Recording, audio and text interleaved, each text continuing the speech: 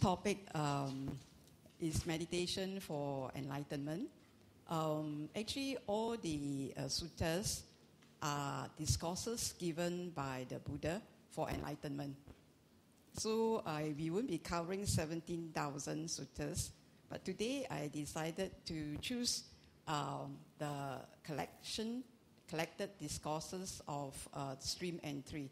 So stream entry is the first stage of enlightenment, right? So you can find this in the chapter 55, Samyutta 11, right? And they comprise of about 74 suttas. So what I'm going to do is to condense and let you know what the essence of that collection of suttas are. Okay, so this is stream entry. So the administrator will send out the Samyutta depending on whether you are interested. So stream entry Samyutta Nikaya number 11, chapter 55. Right, huh? And there are about 74. The last stanza is 63, but I think it's a repeat until 74. So why do we want to talk about stream entry? Right. So it is like one particular chieftain or minister in the Sakyan country. He's called Mahanama.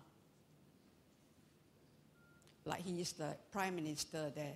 So Sakyan country, the capital is Kapilavatthu.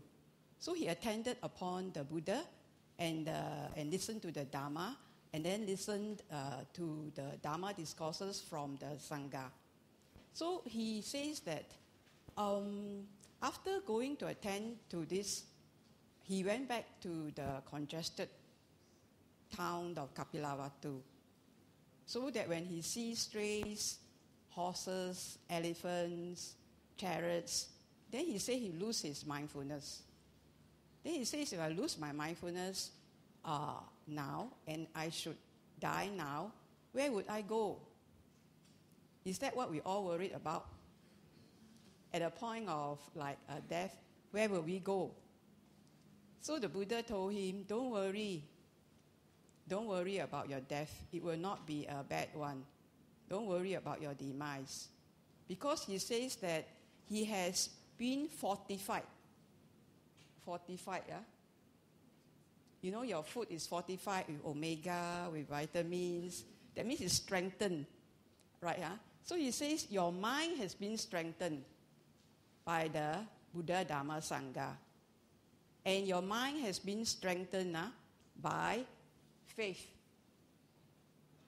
You have confidence in the Buddha, the Dhamma, and the Sangha. And you are virtue, sila. You have sila. And you have learning. And you are generous. And you are wise. So you say you have these qualities. So he says, you have these qualities, your demise will not be a bad one. Then, here, all these suttas are about 74. 80% of them then say, what are the 4 factors for stream entry? He said the 4 factors of stream entry are confirm confidence, confirm confidence in the Buddha. Buddha's enlightenment. Now, Buddha, he said it in the Mahasihananda Sutta. That means the lion's roar. The greater discourse of the lion's roar. There was a particular bhikkhu who disrobed and he went around like disparaging. But then the Buddha, in his 80th year, roared the lion's roar. This is a long discourse, but the important part of this discourse is that he talked about the 4 integrities. The 4 integrities he say that he have. The Buddha say he have. And what are the 4 integrities? He said, number 1, he is fully enlightened. fully enlightened. And then even to the 5 first ascetics that he met, he says, for the 6 years, I didn't say I'm enlightened. But now I say I'm enlightened. And I will share with you the discourses. So he says he is very integrity. His integrity is full. And he says that I am fully enlightened. That is his first integrity. And he says he is taintless. That means he has no taint at all. He is perfectly pure. You are all taint, right? You all got a lot of makeup around, right? Then sometimes Nippon paint, etc. But then the taints, he don't have any taints at all. He says he's free of taint of sense pleasures. Okay? And he's free of views, the taint of views. And he's free of ignorance. And he's free of existence. Existence, that means becoming. Sense pleasures, views, becoming, ignorance. So he's free of all those things. But the third thing that he declared is most important. And what he declared, he said, I can show others how to get out of samsara. He said, I can show others the way out. So this is, he said he can show the way out. I find that this is the most important. So if he is fully enlightened, so he is taintless, but then he says he can show us out of the suffering. So that is the most important part. And that he will say that whatever obstructions, he says, they are the obstructions. These are the obstructions. So you be aware of them. So he declared in the greater discourse of the lion's roar that he was fully enlightened, that he was taintless, and that he can show us the way out. And he will say that what are the obstructions, how to overcome them. So this is his integrity and what he declared. And that this confirmed confidence in the Buddha is that he is fully enlightened and he truly knows the truth. And that you will go to him and know others. That is the confirmed confidence in the Buddha. Then we have confirmed confidence in the Dharma. So he says that the Dharma is timeless, can be seen, can be entered. The Dharma, so the Buddha always tells his disciples, those who come and listen, he says, they will ask, what do you mean by this? He says, if you know you are angry, do you know you are angry? Or that you are like desiring? Or that you are confused? Do you know? If you know, then there is the Dharma. You know that you are lustful, you are hateful, you are deluded. You know. And then you also know that you are not lustful, you are not hateful, you are not deluded. And you know. If you know, then you know the Dharma. So this is a very short phrase in one of the suttas. They say, what do you mean by the Dharma? That you say that it can be entered upon, to know, right? Then, of course, then we have the confidence in the Arya Sangha. In the Arya Sangha who practiced the way, right? Yeah. So we don't be discouraged if there are Sangha who misbehave, right? Yeah. Those are just men in yellow robes. Okay, so don't be discouraged when you hear those Sangha members misbehaving, right? Huh? But the Sangha members who are on the practice and on the path, these are the Arya Sangha. So you have confirmed confidence in the Buddha, the Dharma, and the Sangha. Then he says, then you have the fourth factor. He always said 4 factors. So the Buddha, Dharma, and the Sangha, 1, 2, 3. And then the fourth factor, he will say that, so people have confidence in the Buddha, the Dharma, and the Sangha. Say, I have confidence. That doesn't mean that you enter the stream. He says that you need to have another 4th factor. And then the 4th factor is virtues, dear to the noble ones. So it is blameless actions. So some mafia boss, but when they about to die, they will call the priest to come to have their whatever. So it doesn't mean that you just have somebody come to tell you something, it cleanses. It means that you have confidence in the Buddha, Dharma, Sangha, and the practice. So the practice that he say is the virtues. So we all talk about the 5 precepts, right? So those are the practice and more, because this is very clear cut. Then if it's so clear cut, it's about killing, stealing, sexual misconduct, and the speech, and then of course we have the not taking the intoxicants. But then the not clear cut is the what? The bicycles all floating around in the island. Those are not clear cut, right? Yeah, so these are the things you must do, things that are blameless, right? So there's virtues. He's about maybe 80% of the 74 suttas. He says that these are the 4 factors, right? Then he says all that you see arising and passing away.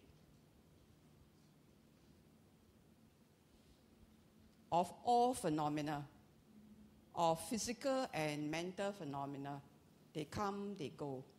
The breath come, the breath go. The feelings of pleasure come, the feelings of pleasure go.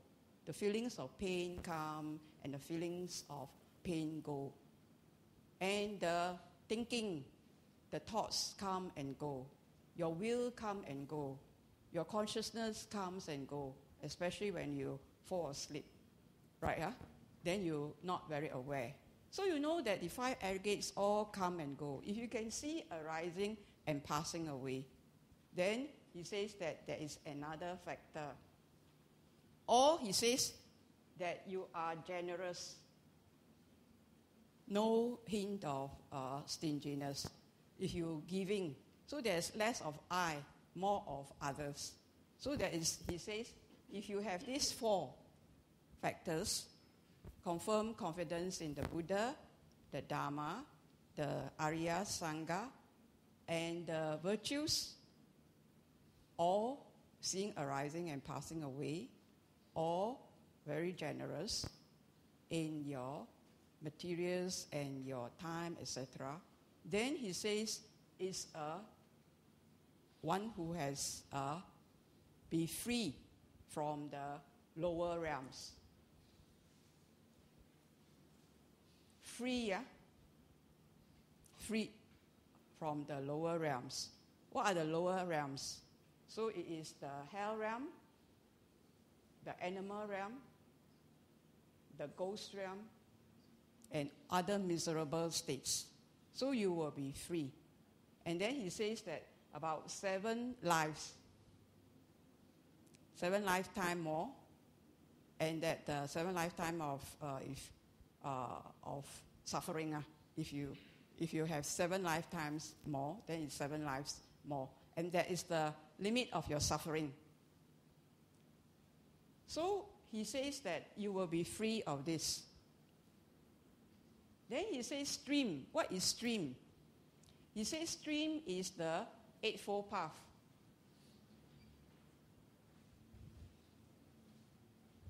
Eightfold Path. That is the stream. You see, you constantly think of the right understanding of the Four Noble Truths. then the right thoughts, speech, action, livelihood, etc. will come. If you base on your right understanding, your right understanding is only suffering and end of suffering. Nothing, no rocket science, no difficulty. Because the understanding of what? The understanding of only suffering and end of suffering. So it's not difficult. So whatever option you take, you say that, will it cause suffering to myself, to others, to society? If it causes suffering, then don't do. Right? Yeah? So there is this constant thinking when you contact whatever decision you make, you have that Eightfold Path in mind. So he says, you enter the stream, which is the Eightfold Path, and this stream will lead on to the ocean of freedom. This stream will lead once, the stream is, it will go to the ocean. Every stream goes to the ocean. If it doesn't dry up, it goes all the way to the ocean. And that this stream has a lot of merits.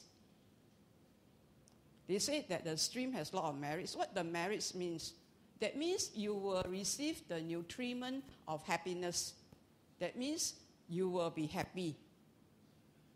And that this happiness is immeasurable, cannot be measured. And he says that why cannot measure? He says it's like the ocean. Can you measure the volume of water in the ocean? Can you? Cannot. Okay, so that means he says the merits is immeasurable. It's like not able to measure the volume of water in the oceans.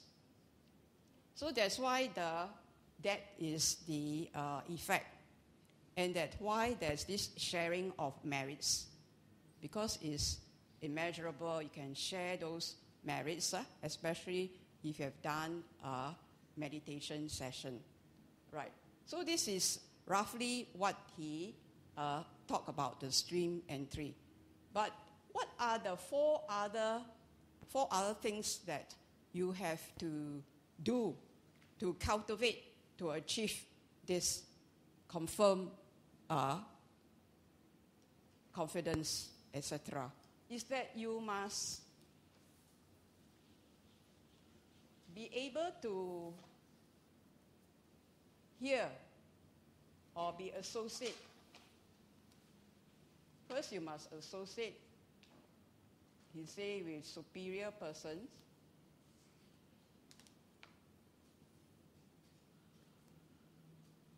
The noble persons. And then you must hear the true Dharma.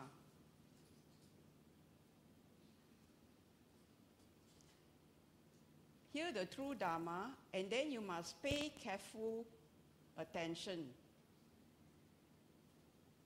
And then you have to practice. So it must be the noble persons who know the true Dharma. So that he says that you will meet with the good soil. He says, in a time of India, there were many teachers. And there were many students. And if you go for the teacher who is not enlightened, and you practice accordingly, then the teacher, which is poor soil, then you become the poor seed. And then you get the poor fruit. So he says, you must associate with the superior persons and hear the true Dharma. Right? And then you must pay careful attention to what is being said. And then after you pay careful attention, you must practice. So the Buddha is right. We are all able to achieve enlightenment because every one of us have very good attention. And why I said that all of you have very good attention is I can see 9 out of 10 people in the MRT are always watching their phone. So you have so much attention on the phone. It is just there is the attention. So the attention is not the wise attention. So we have to put our attention on the wise attention, the wise attention that lead you out of suffering. So if your priority is wrong, if your attention is on other things other than your studies, when you're supposed to be a student, the responsibility is to be studying. But then if your attention goes to other things on the phone, on other things, then the time spent is not careful, not wise. So we all have the capacity. I believe we have all the capacity to realize, because we have the attention. And that attention to actually go on the path is called chanda. All start with C. Craving start with C, everything. So this craving have a bad name, so craving. But then chanda, when you want to have attention on the path, is called chanda. So you must have desire to practice. Desire to associate with superior persons, hear the true Dharma, have your careful attention, and then practice. Then it will lead you to the stream. So this is what is being said. You can read the suttas in the collected discourses.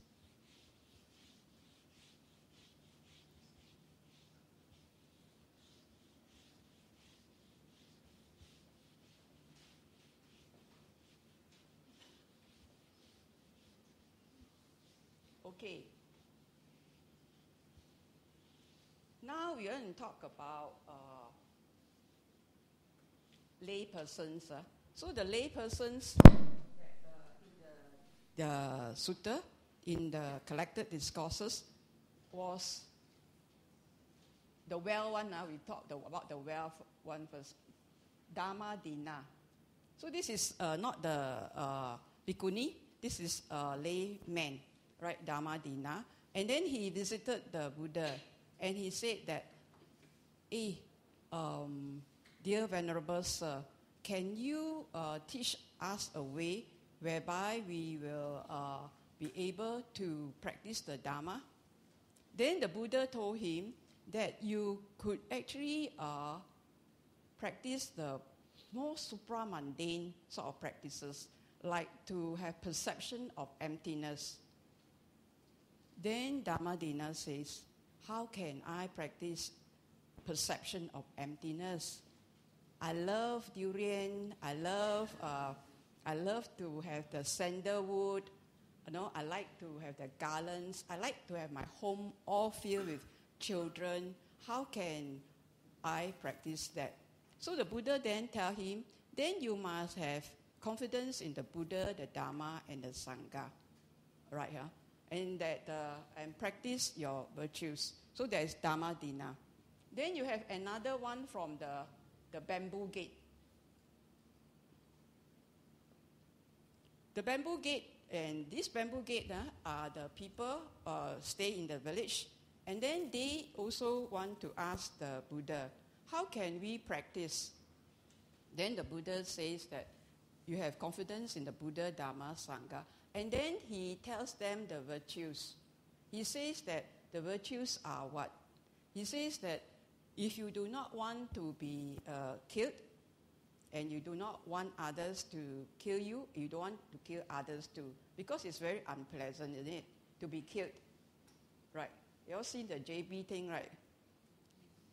I'm sure many of you have seen the JB story in the tube. I mean, this is very unpleasant and very disagreeable.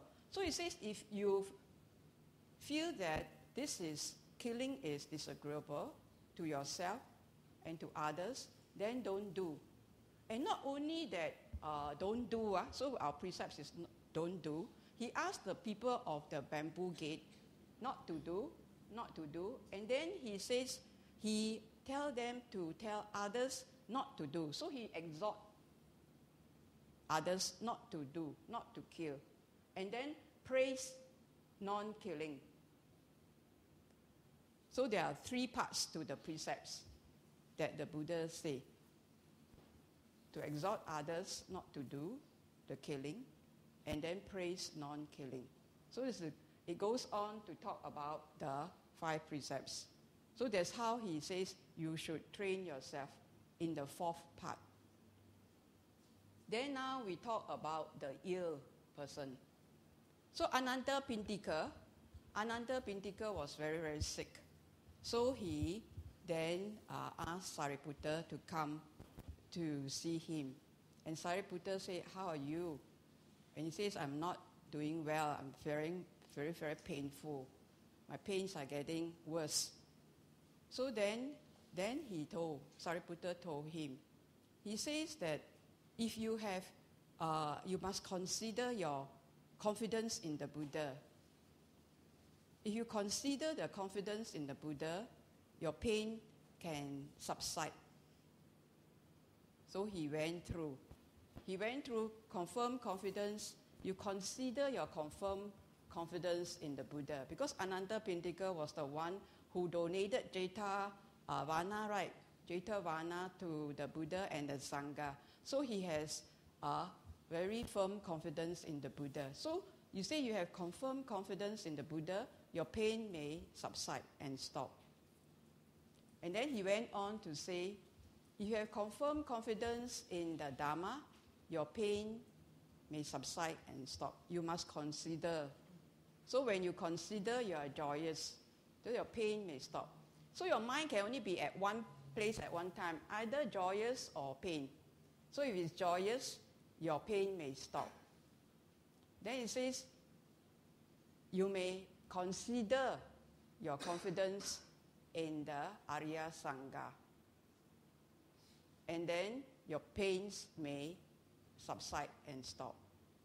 Then he went very slowly about the precepts.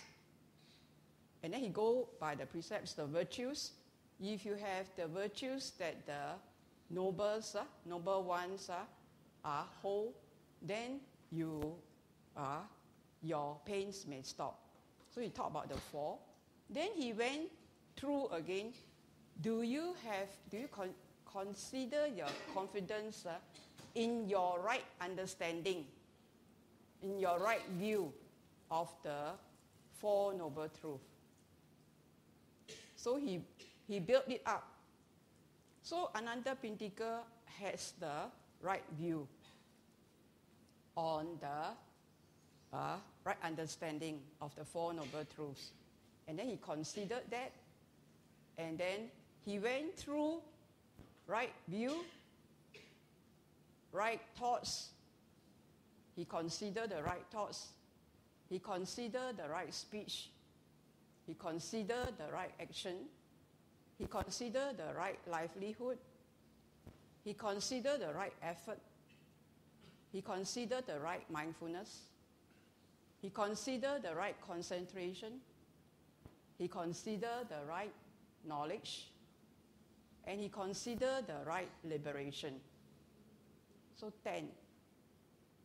And then his pains subsided.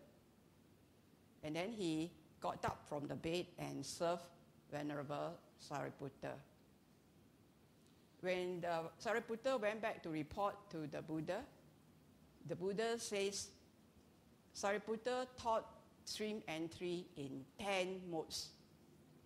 So 10 modes, the Eightfold Path plus the other 2, knowledge and liberation. So this is what the Buddha said to Sariputta. This is Ananta Pintika. This is the 10 modes. So this is, you also can consider this. Consider the confirmed confidence in Buddha, Dhamma, Sangha. Consider the confidence in the entire Eightfold Path. Consider the right knowledge and the right liberation. Right. Then we talk about the dying. The dying, we have this man called Dika Wu. And he was gravely sick. And so he asked his father. His father was called Jotika.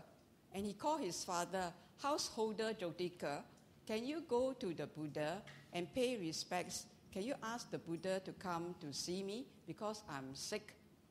Right, huh? And then Jotika, his father, went to the Buddha, and the Buddha went to see the Dikavu. And then the Buddha asked Dikavu, how are you feeling? Are you feeling better? Are your pain subsiding? They say, no, my pain is increasing. It's very bad.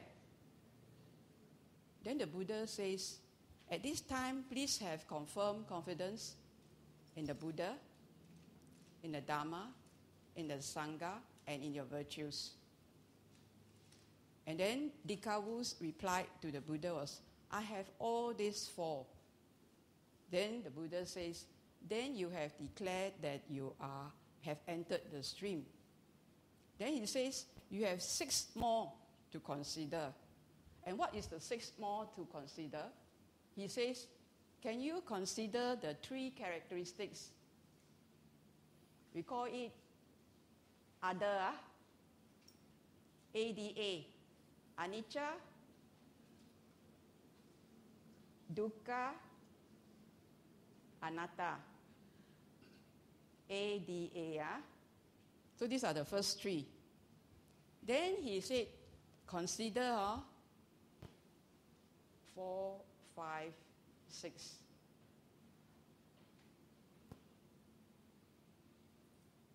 It's not KFC, but it's AFC. Okay, I don't replace with K. This is abandon,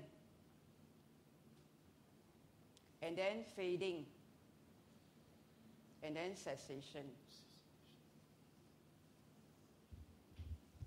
He says, you have considered all formations as impermanent, suffering, and non-self.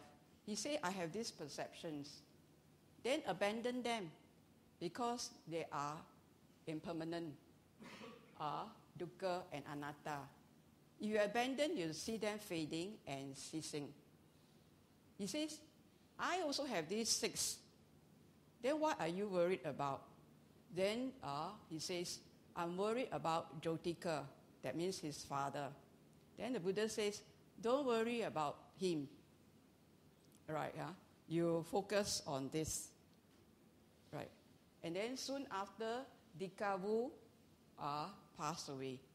And of course, the people, very kaypo one, will ask, where he go?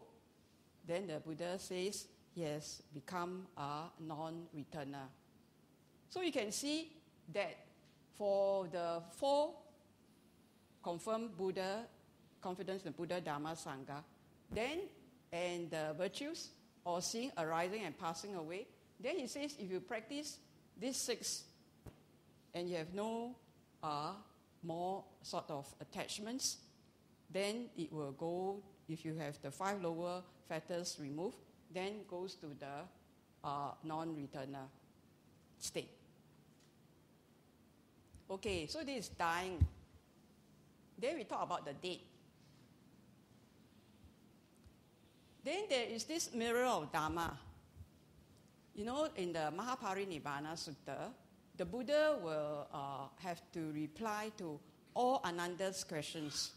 You all know that Venerable Ananda became the personal attendant of the Buddha on the condition that whatever he asked, the Buddha will reply. And so when Ananda was very curious about the bhikkhus and the bhikkhunis and the lay men and lay women who died and where they go, he asked the Buddha, where did they go? So a whole long list. Then the Buddha said, I'm worried, weary, tired, of replying you. He says, I'll teach you the mirror of the Dharma, so that if you look at the mirror of Dharma, you can declare to yourself whether you have entered the stream or not. So he talked about the confirmed confidence in the Buddha, the Dharma, the Sangha, or the virtues, right here. So this is the mirror of the Dharma. Then we have Sarakani. Sarakani passed away. And then the Buddha declared him to be a stream enterer. The other Sakyans were not very happy with it because they say Sarakani didn't do his training. He was a drinker. He takes alcohol. So then Mahanama came to ask the Buddha, and the Buddha says, Sarakani at the moment of his death completed that training. I mean, he did his training. He saw the Dharma at the point of death. And he had joyous wisdom and swift wisdom. And he had entered the stream. So then we can see a very detailed course of how the Buddha discussed about Sarakani and anybody who passed away, and then where they go. So if you have confidence in the Buddha, Dharma, and then Sangha, have joyous joyous wisdom and swift wisdom and liberation, removal of fetters, then the attainment, then whether the lower realms of hell, animals, and ghosts. So if the person has confirmed confidence in the Buddha, the Dharma, the Sangha, and have joyous wisdom and swift wisdom, and is liberated and have no fetters, then his attainment is an arahant, and he will not go to the lower realms.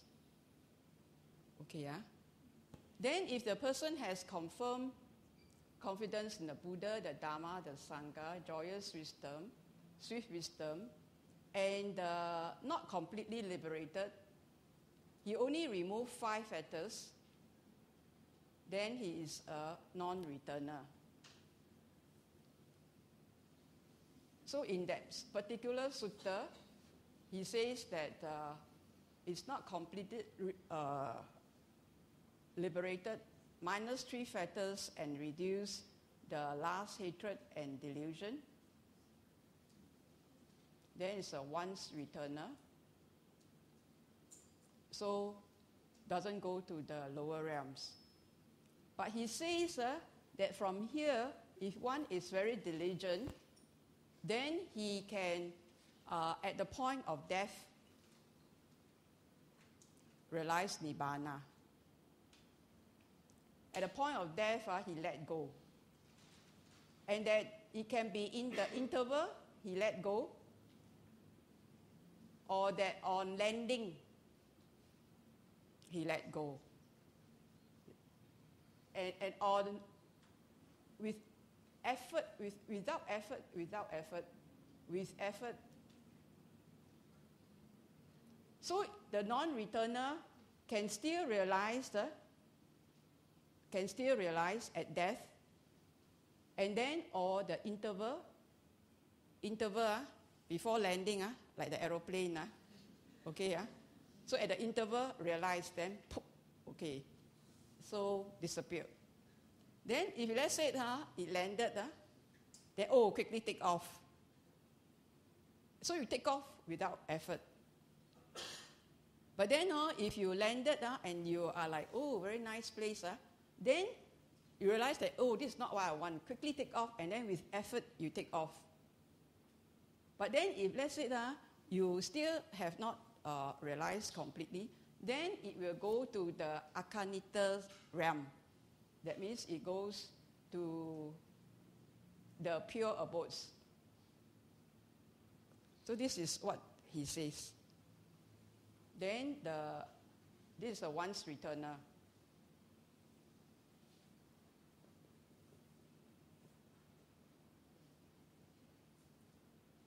Then he says, this is the stream enterer.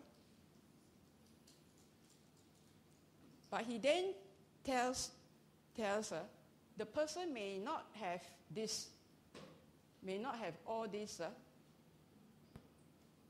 So all these are freed from the lower realms. But if you have five faculties like faith, confidence, mindfulness, concentration, effort, wisdom, and you kind of can accept the Buddha's teaching, or you have sufficient confidence,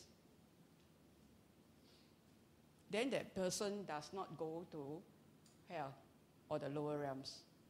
So there are many, many nice people around, right? So the doors of heaven are not only open to Buddhists.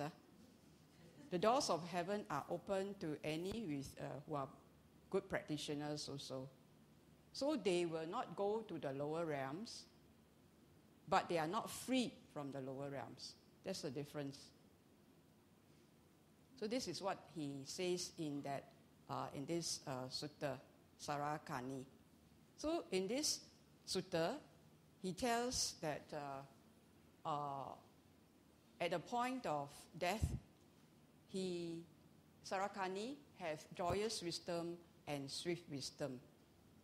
Right, so this is in Sarakani, and he tells about the stages of enlightenment at the time of passing on.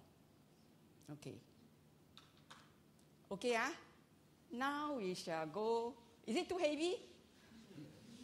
Never mind, just go back. You can read the sutta by yourself. This last one is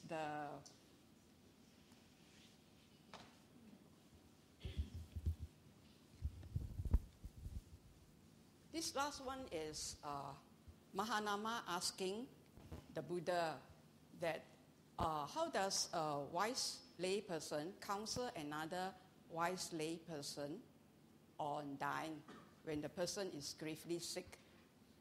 So this is what the Buddha taught.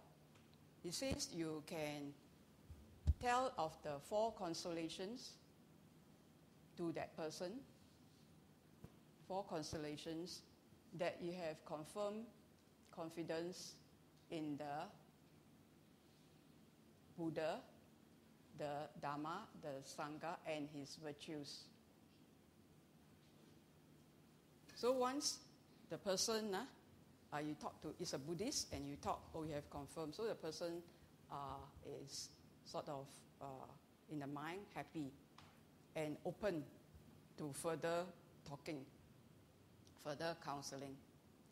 Then he says this: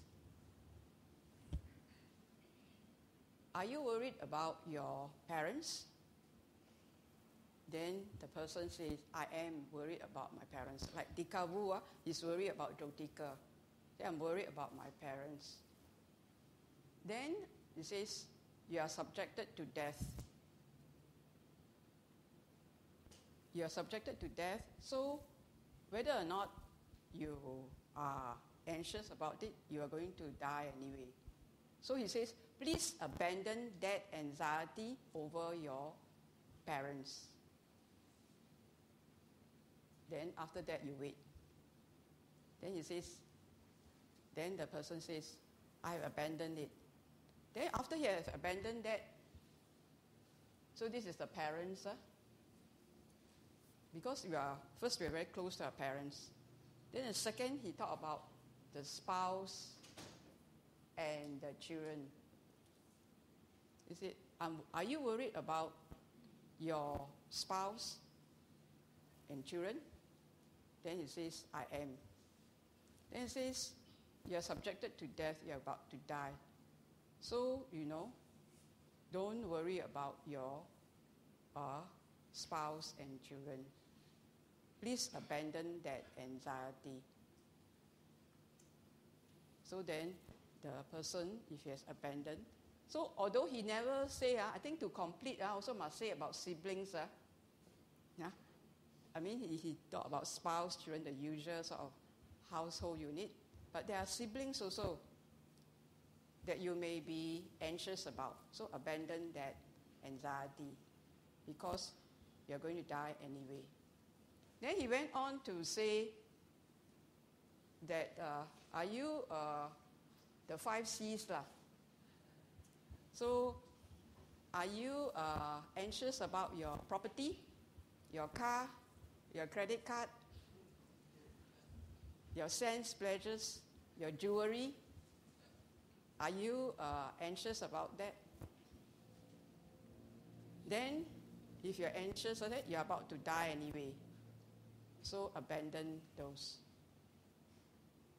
So, he says, the earthly pleasures are very low.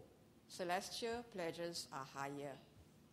Then he lead him to the higher realms, to the heavenly realms. So the heavenly realms, he start off with the 4 great kings. Right, yeah? 4 great kings, and then Tawatimsa, and then you have the rest lah.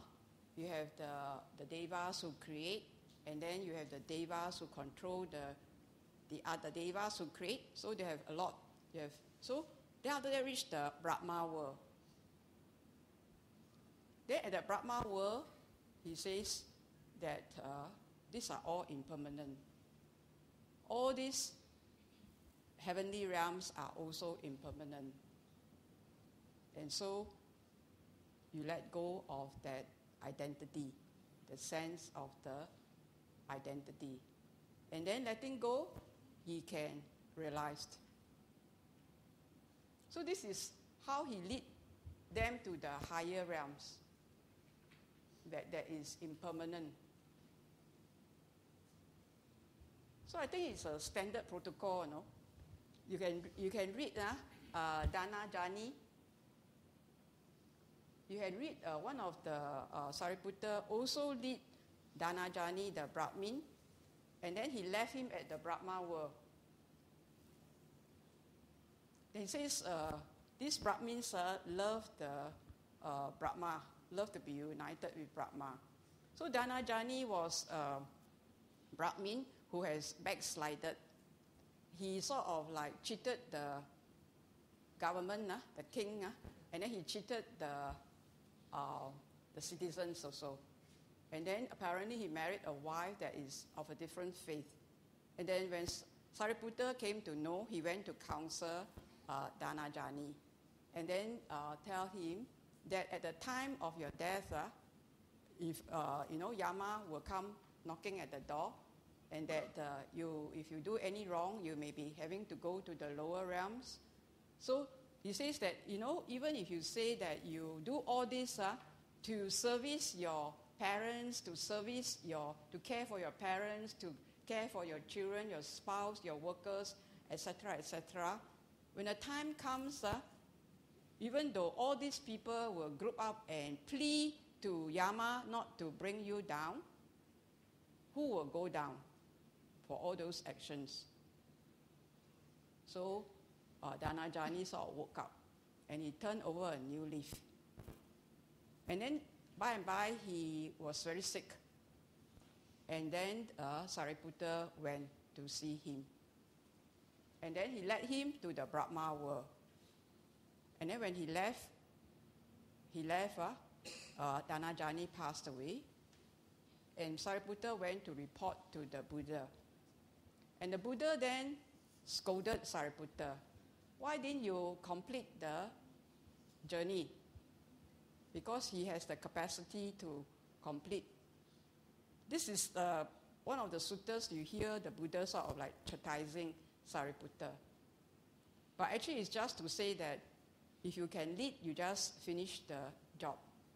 And I also suspect that this may be the way that the Buddha did for his father, who at the deathbed realized arahantship.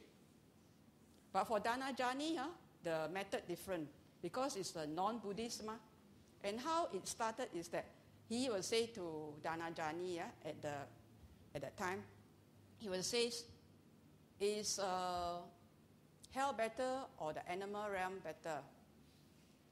Then Dhanajani said, animal realm better.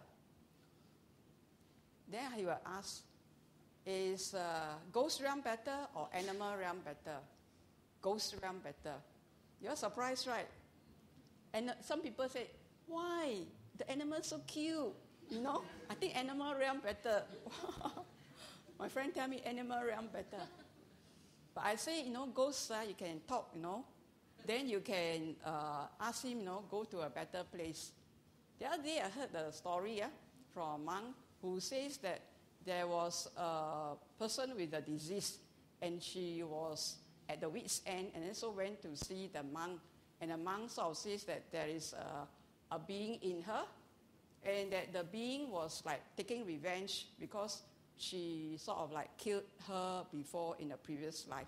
So the monk counsels this spirit and says that, there's no end to this and that she will do merits and pass to you.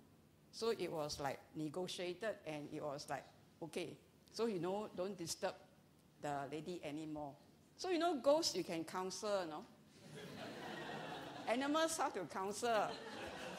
Okay, so but then, so ghost realm is said to be better than animal realm.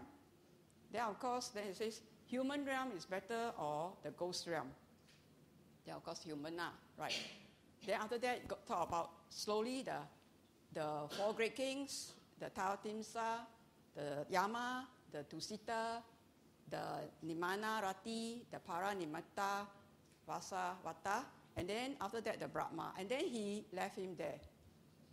So this is how they lead for non-Buddhists. Start from the lower, going up, that they lead. Whereas the Buddhists, the Buddha, say confidence, and then lead up to the heavenly realms. And then after the heavenly realms, say, these are all impermanent. And then to let go. So this is how he led them to the talks. Okay? So I come to the end. You have any questions? Before we start our sort of like, at 12 o'clock, I will start the meditation based on the suttas later on. Yes?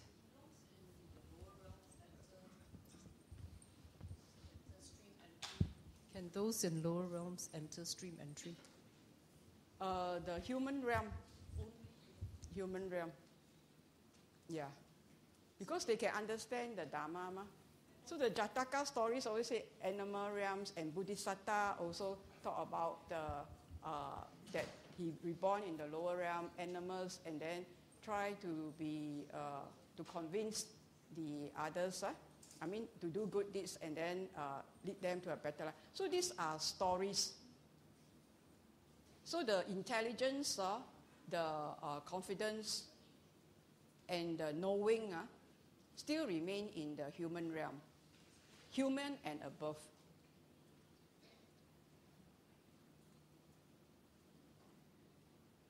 This is my view. Okay, I haven't read a sutta that talk about the animal becoming enlightened. Right, so I have read about Jataka stories, but I think Jataka are just like try to inspire. That's all, right? As for this, I can think like a simile of taking a lift. 1, 2, 3, 4, up slowly. Any more questions? Yes.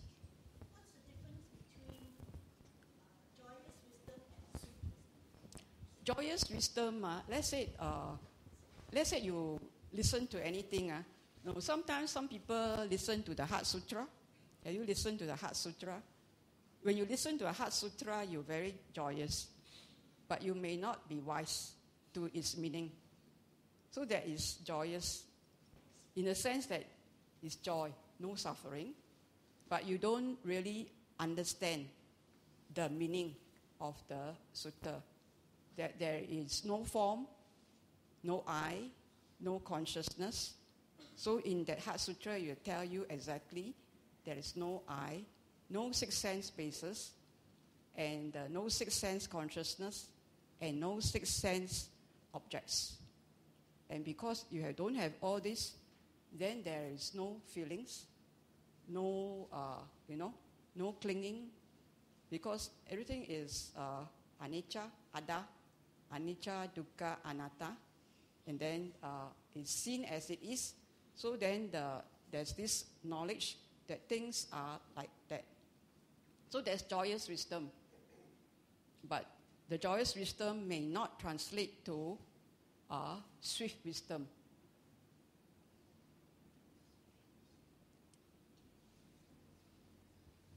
Yes?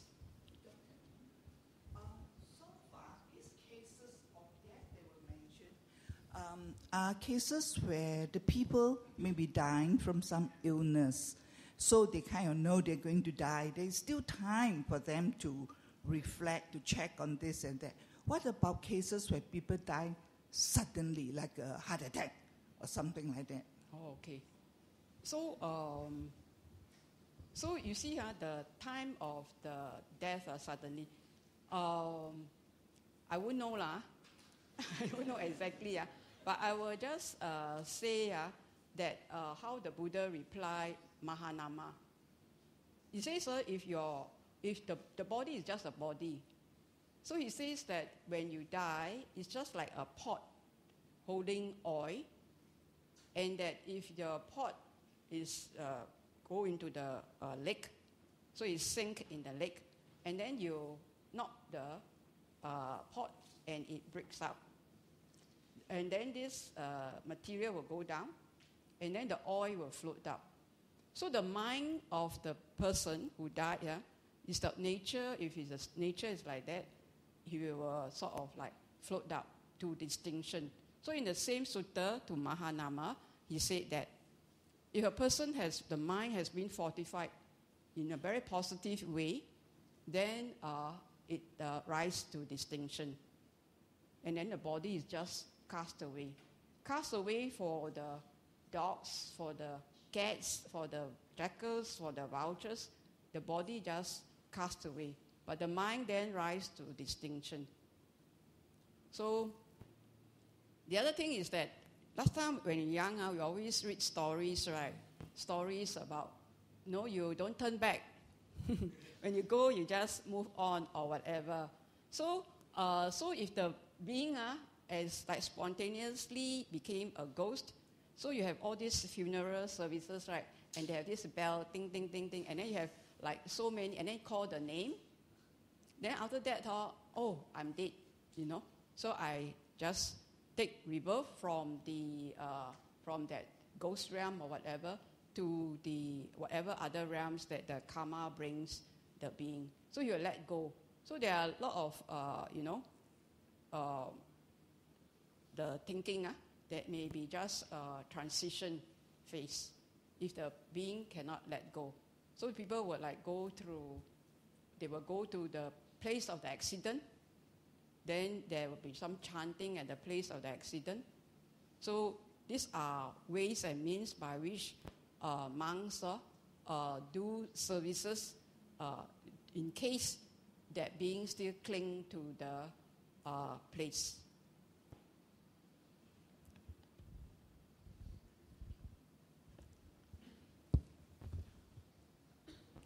Okay? You all can read the suttas. I think the administrator will send out to you all if you ask for the sutta. Yes?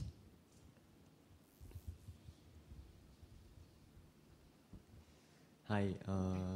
Well, I'm relatively new to Buddhism, so Right. I understand that in Buddhism, blind faith is not a recommendation. So I'm quite skeptical about like the case for rebirth. Is there any like materials that can Materials. like to like remove this doubt that I have about Rebirth. rebirth? Yeah. Okay. So let's say that we say that depending on your karma, you take rebirth. That's the only sort of where you go depends on what your tendency to think. So you can see karma even in life. So if you don't study, you get bad grades. That's karma. And you take rebirth in having to stay back a year. So that is rebirth in the real world. So let's say this is actually just mental rebirth. But in the same family, you can see that the siblings may have different characters, different futures, different outcomes. This is because of their karma inheritance. They have brought over positive qualities, and so that positive quality may stay with them. And then some brings over a very negative, and that may be quite negative. So you can see different family members having different karmic inheritances. Then this karma is a natural judge. Okay, you may kill, steal, whatever, no? And you may not get caught. But there is a natural judge. The natural judge will penalize and will suffer accordingly to the realms. So it is just. So rebirth is a phenomena that happen. And I think there have been literature that says that they can remember their past lives. So I think there's actually in the YouTube, there are like young people who can like remember the past life was who, etc. And that he can identify the people or whatever. And then of course you have the lamas, because they want to come back again. And then people identify the lamas by whether the young kid choose the thing that the old lama like. And because, the young lama would have like certain items, so he would go for certain items. That is their tendencies. So I think in the it's better to see for yourself karma in action. The Singapore home of the Singapore boys' home, you can see rebirth there. They are trapped there. This is karma. This is what you do, you land it there. Or the prisons. Or the tendencies. Some people like to drink or whatever. They go to the pubs. So they take rebirth there. Okay, so you took rebirth here today because you want to know. So you came to this place, right? So this is rebirth in that sense. So figuratively and physically, there are evidences.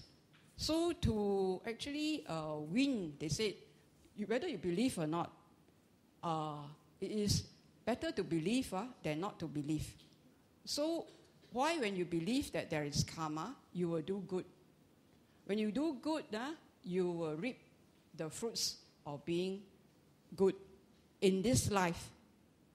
And then you also have a gamble for the next life. Because you did good, it's likely that you will have a good life if you have another life. So you win in this life and in the next life. If you don't believe, but then natural processes, you will also win. So it is a win-win situation. So if you can try, if you do all these wholesome things, you get good results. You do unwholesome things, you get unwholesome results. It's a given. This one is like no-brainer, no? This is, everything is, you do good, you get good. So they say, avoid evil, do good, purify the mind. This is the basic teaching of the Buddhists. This, avoid evil. And then do good. That is karma. And then purify the mind. And then the rebirths is will come accordingly. It is a natural process. If there's still wanting, there will be a becoming. Just like you want to come here, there will be a becoming. So that is, in that sense, the movement of the mind. And then when you land, you stay there, and you like that place very much, then you take roots.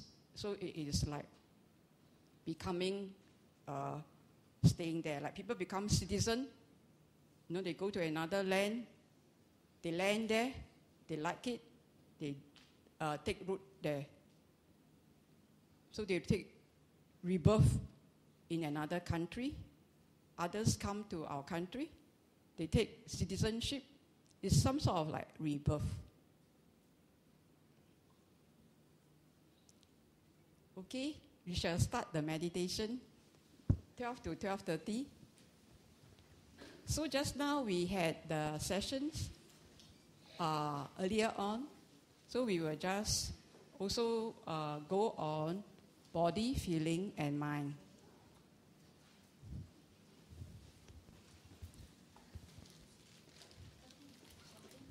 Oh, okay. Oh, okay. Thank you. Okay. Can we all lower the lights so that it's not so glaring?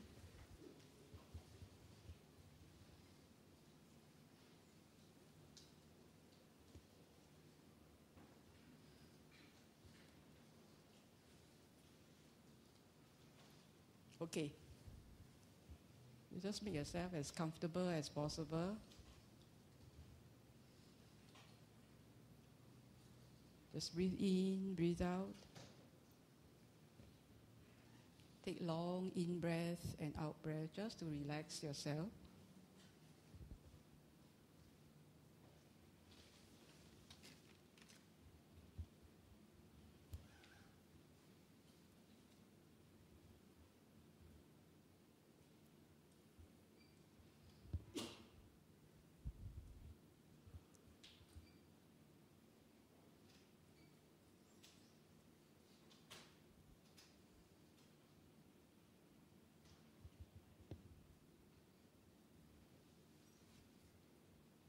Calm your body.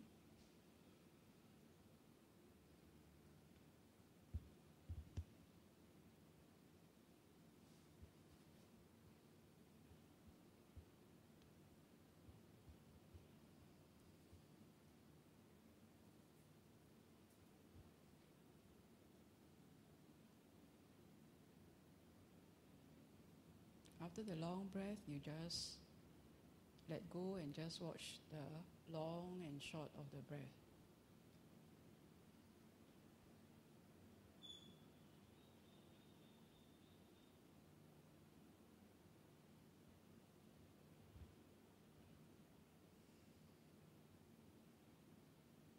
Then you see the entire breath, the entire in-breath, the beginning, the middle, the end, and the pause in between.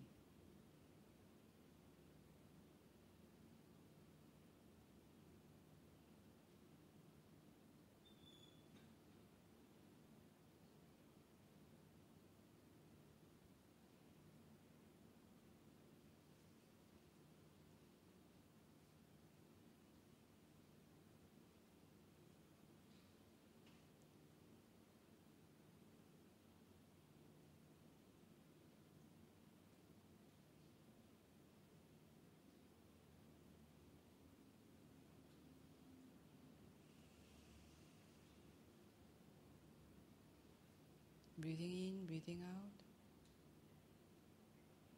Calm your body.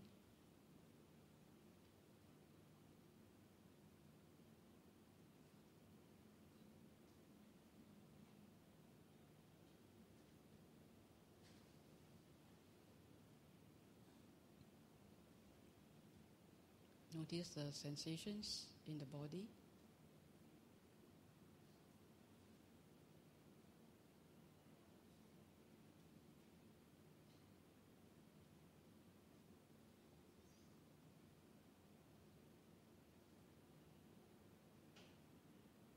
and in the mind.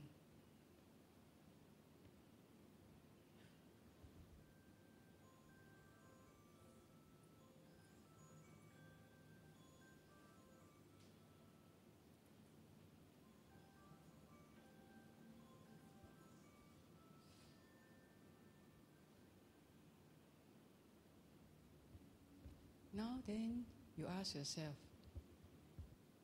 do I have confirmed confidence in the Buddha? And see how your body responds.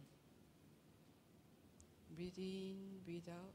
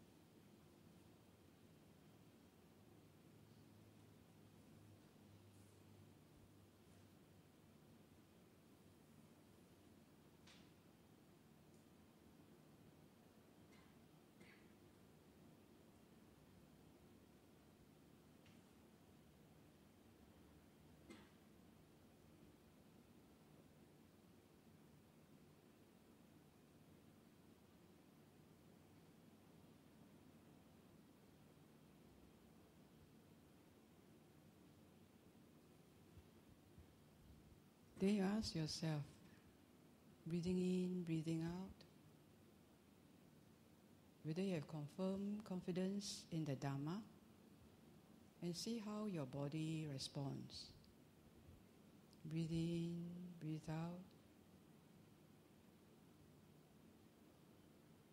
Do you have confirmed confidence in the Dhamma?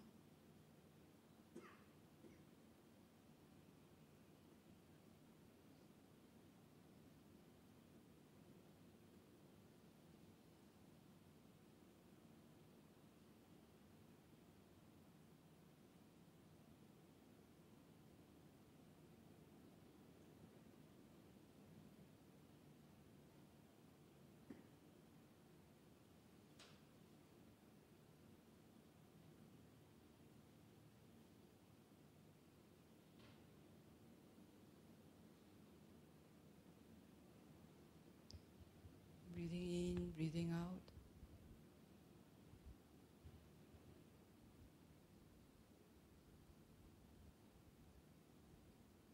You can ask yourself, do I have confirmed confidence in the Arya Sangha?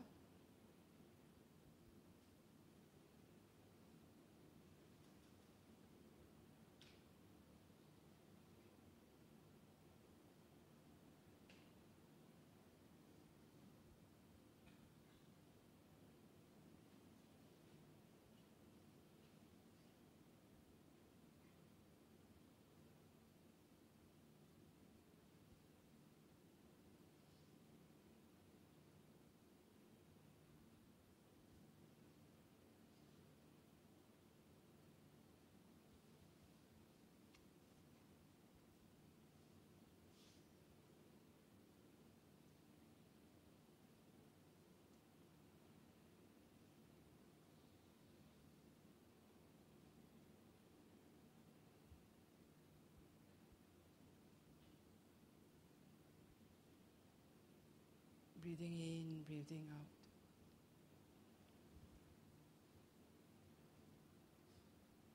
Yeah, confidence in your own virtues.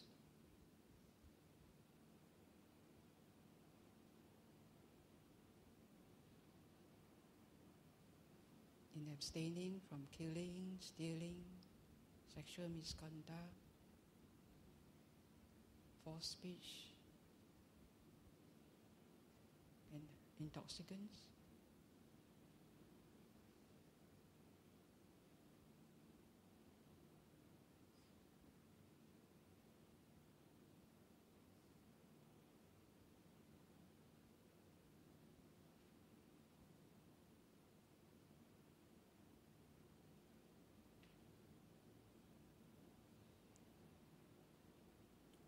have you have confidence that you know about arising and passing away of phenomena?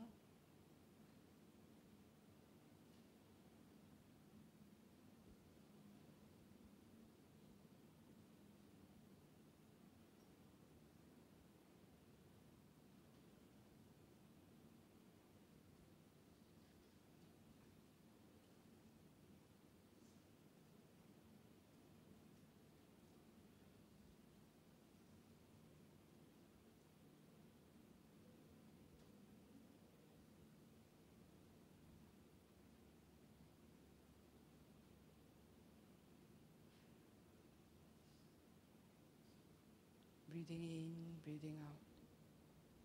Or you're very generous with your time, your materials.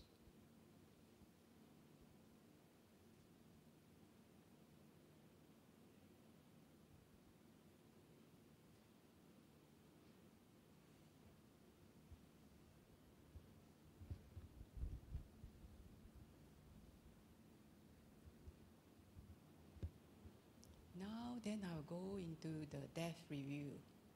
Imagine that there's only 15 minutes more to live. So you have done the 4 consolations.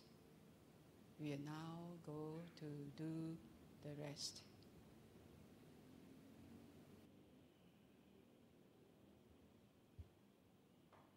You are subject to dying and death. Are you worried about your parents, your mother or father?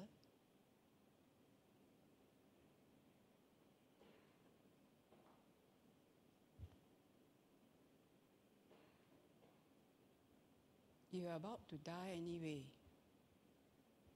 so don't be anxious about your mother or father. Please abandon that anxiety.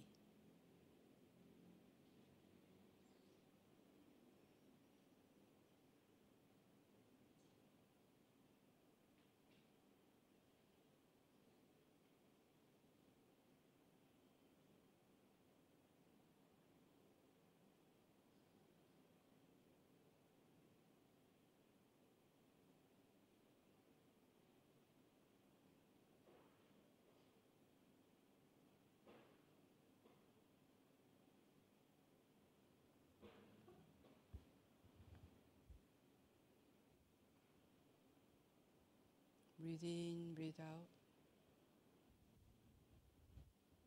I'll assume you have abandoned the anxiety. Then we go on to the next. You're subject to death anyway.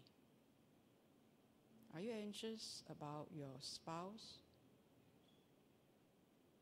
or children or siblings? You're about to die anyway. So then, leave your anxiety, abandon the anxiety for your spouse, for your children, for your siblings.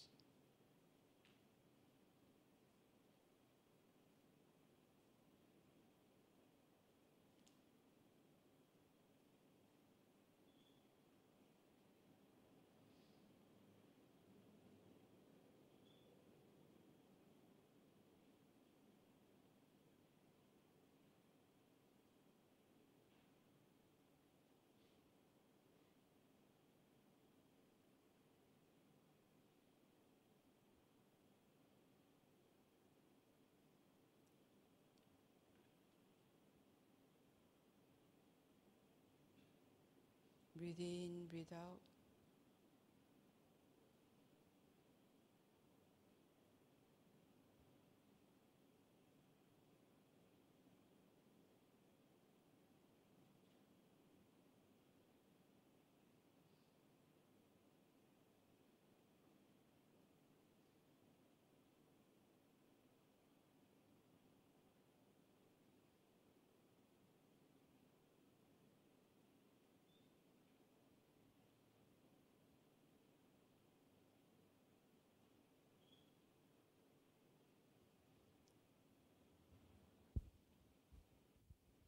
assume you have abandoned that anxiety. You're subject to death anyway. Are you anxious about your 5 C's? Your condo, your house, your car, your jewelry, your safe deposit box, etc., etc.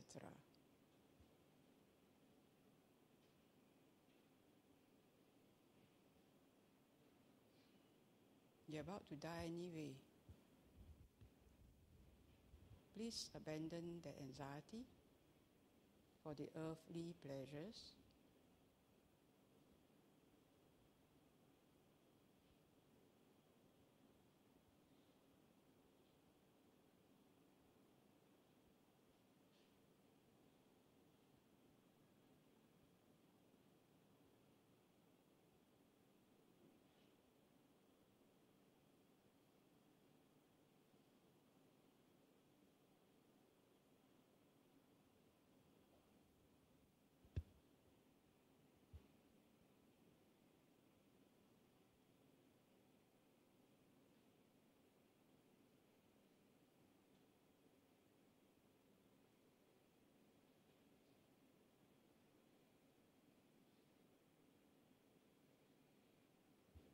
Breathing in, breathing out. You can go to the heavenly mind states.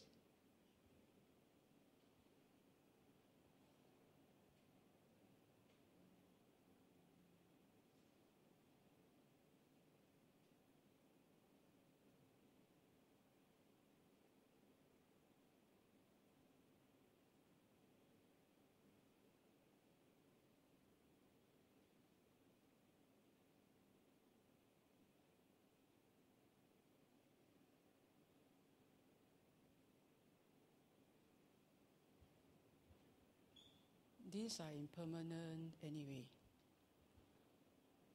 You can let go of this volition.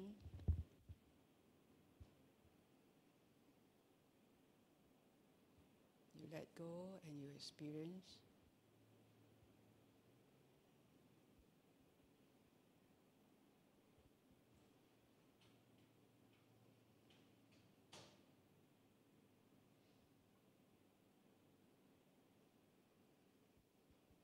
Experience the letting go.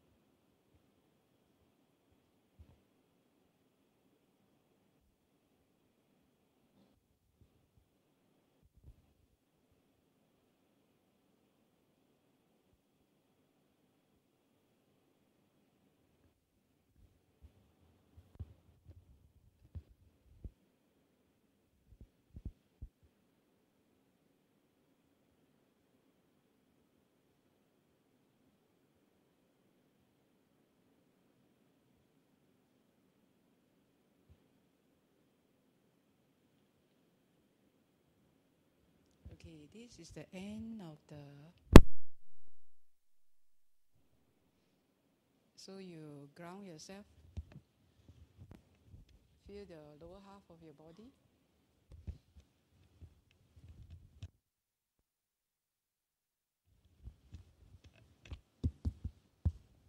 So this, as you go through and you experience your own bodily responses to the questions, you will know what to do for yourself for the New Year resolution, right?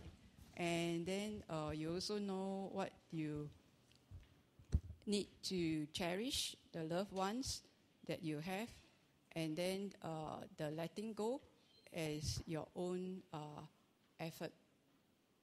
Okay, so I think I come to end. Any questions? Or I think they have to do the puja, right? Any final question? Hope this today's talks and practice not too strong. Dr. Ng promised there won't be any side effect. Only side effect will lead you to enlightenment only. Correct, Dr. Ng? Dr. Ng, I have one question. Just now during the talk you mentioned that we have to associate with the superior and learn the right Dharma. So my question is, how we know that this teacher is qualified and the Dharma which we learned is true or is right? So the Buddha would be your only teacher. So the Buddha teaches in the suttas. So you practice according to what the Buddha teaches in the suttas. So you should, you are able to read and then from the net. So you will be able to know whether the person or the teacher's teaching are aligned to the Buddha's teachings. So the Buddha should be your teacher, and the teachings are recorded in the suttas. And then you do your practice, you do your own sila. So then, and your samadhi, and then your panya. So these are all trial and error. So I cannot tell you which teacher is the good teacher, etc. Like a doctor, I never say if the patient go to another doctor, So we're all very open. Anywhere you can go.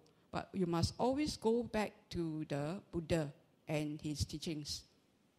That is the most important. So there are teachings nowadays that talk about sex intercourse, that it is the enlightening experience to Nibbana. So that partner is definitely a no-no, because the Buddha says that for the monks, parajika, that means he will be defeated if he had sexual intercourse. And sexual intercourse not only with females, males, or animals, because it is the desire for sexual intercourse. So there might be Sangha members who, because of evolution in the history and the development of the Sangha and the schools, then you may have extreme practice like this. So you must be very clear. This is not what the Buddha taught. So he's very clear in the suttas. He says that an arahant arahant are celibates. Okay, and then they will ask the lay people to practice 8 precepts. And then 8 precepts is also no sexual intercourse. So this is an extreme example of an example that you should be able to be discerning of what is true teaching. So you have the Dharma and the precepts to guide you. Sorry, I just want to add. Of course, I cannot go to the Buddha now. My question is, let's say for instance, I'm new, and so I come to BF and listen to you.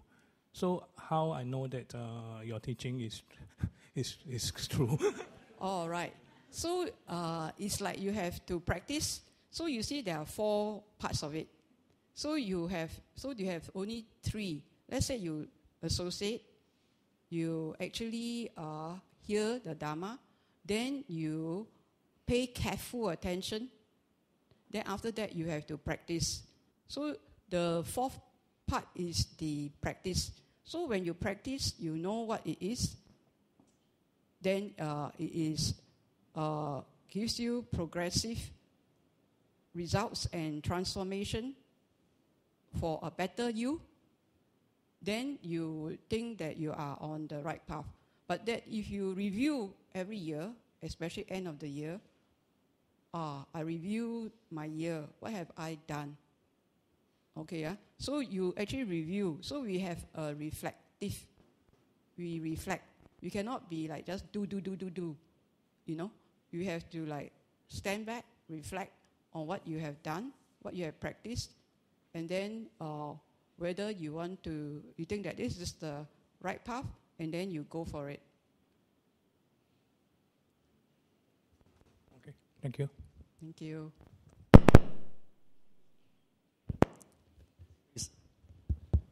Just like a year-end closing, you do your own internal audit, no external audit. Any final question before I do the closing and we do some announcement?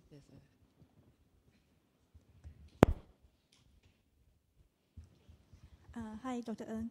Just now, when we were meditating, we were contemplating on death. So I was just thinking, if at the deathbed, somebody has terminal illness and then there's pain, is it better to endure the pain and die in an alert manner, or take the painkiller and then go in a groggy way? All right. It actually, I like the Buddhist teaching. The Buddhist teaching has this big teaching called depending on conditions. They call it dependent on conditions. So I would say that depending on conditions, that you will move accordingly. So it's like you look at the situation and you will manage the situation depending on the conditions.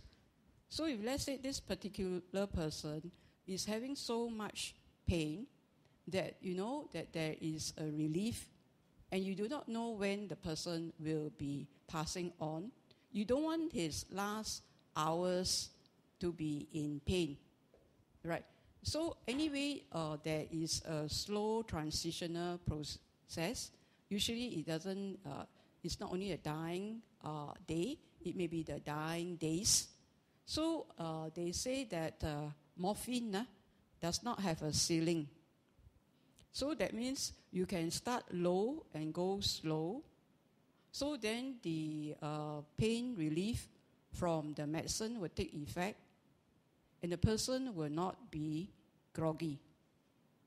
So having that relief from the pain, the person may be able to be happier, less stressful, and then be able to be more at peace and be able to do more things. Right. So it's not a last minute thing. All this like practice, it's not last minute. But then it's better late than never. And so the practice actually begin as early as possible. So you would then enjoy the fruits of your labor. So that is to say that depending on conditions. Then the other situation is that particular person. The person may have a view that I do not want this. So then that view has to be respected. So it is like if he is able to turn to non-pharmacological ways to relieve the pain. Sometimes they have TCM, they have like massage, they may have aromatherapy. There are lots of things. Or what is burdening them actually? What are they holding on to? Their pain may be mental pain. It may be something that they need to verbalize, but they cannot talk anymore. So you have to go through the process. So if you are close to the person, you can ask, because only you will know that the person may have a quarrel with XYZ and may want to see that person. So then you bring that person, and then of course you must sort of manage that person, don't go into a hysteria, then that will be even worse. So then of course it's like bring up, usually people will make peace so that they can go in peace. So this is mental pain we want to address. So it's like, sometimes like they want to ensure that their spouse is well taken care of. And then, of course, we have the talk about Nakula Pitta and Nakula Mitta. The Nakula Mita and Pita were the previous parents of the Buddha, and Nakula Pita was very sick and like going to die. Then the wife reassured him that don't flounder, don't be so stressed up. No, if you have to go, you go. He says, don't be too stressed, because after you go, I will be able to take care of myself. Don't have to worry about my finances. No, he says, I'll still turn the loom for the thread, etc. And that she will still continue to go to the Sangha, go to the Buddha, and then pay respects. She will still be chaste, etc. So after listening, Nakula Pita became well. Right, huh? So these are like concerns. So you have to like put each concern away. Some people may be like their jewelry, then they don't worry about your jewelry or whatever. So you have to like go through and then let them let go of the actual mental pain. I think 12:30 already.